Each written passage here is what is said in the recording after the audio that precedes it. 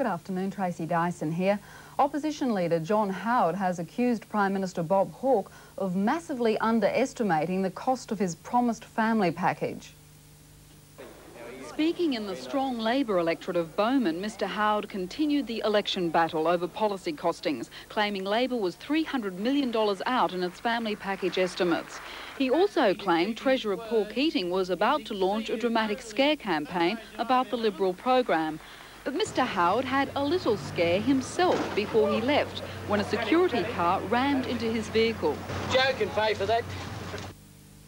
I'll have more news later in the afternoon. Back now to the Carlton-Hawthorn match. Today's most awarded news is tomorrow's guarantee that you won't miss a thing. Join Mike Higgins and Kay McGrath for person-to-person TV0 Eyewitness News.